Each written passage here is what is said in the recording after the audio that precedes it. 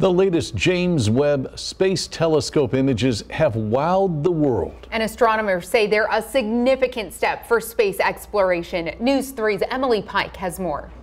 One small step for man, one giant leap into space-time.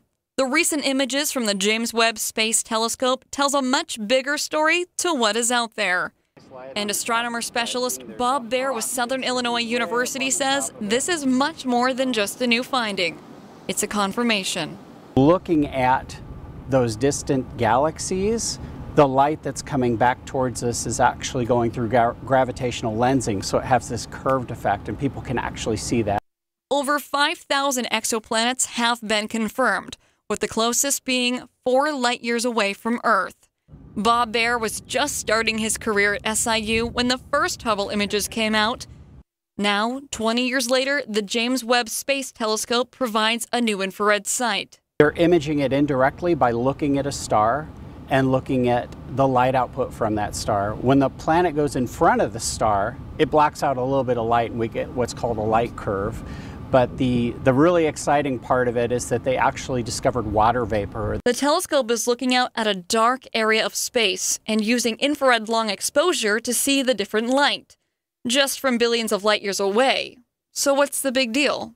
Amazing about finding a planet that has water or had water at one time is that means that that planet's makeup is a little bit similar to ours, or that, say, if one day we're able to travel there would actually be water there for us to collect, which is one of the things that is really difficult on space travel, is taking along all the resources that you need.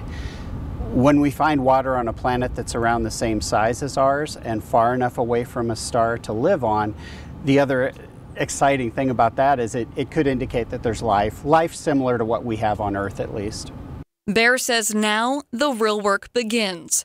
What's really exciting about this to me, working on looking at exoplanets myself, is that what we're doing with the Webb telescope, looking at the atmospheres of these planets, are the first steps at actually finding planets for us to visit someday.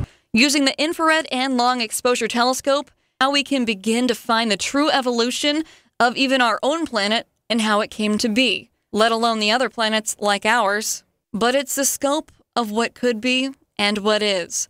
Reporting from planet Earth, Emily Pike, News 3. Baer says you might think those images, kind of like the one behind me, look like a computer background. It's actually our neighboring galaxy, and the original image was released by the Hubble telescope.